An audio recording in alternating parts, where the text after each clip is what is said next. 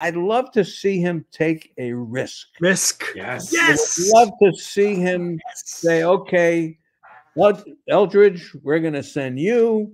We're going to send Luciano, and we'll trade this one because we want Alonso, and we want him now.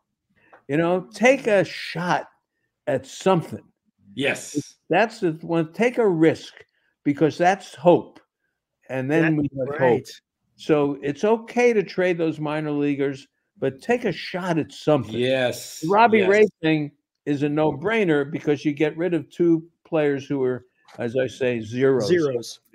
You're getting rid of them and the money, and Robbie Ray, he's an established pitcher. He's hurt, which they love. He'll come back, in 25 and 26, and they got him. That's okay. That's all right. But take a shot where you got please.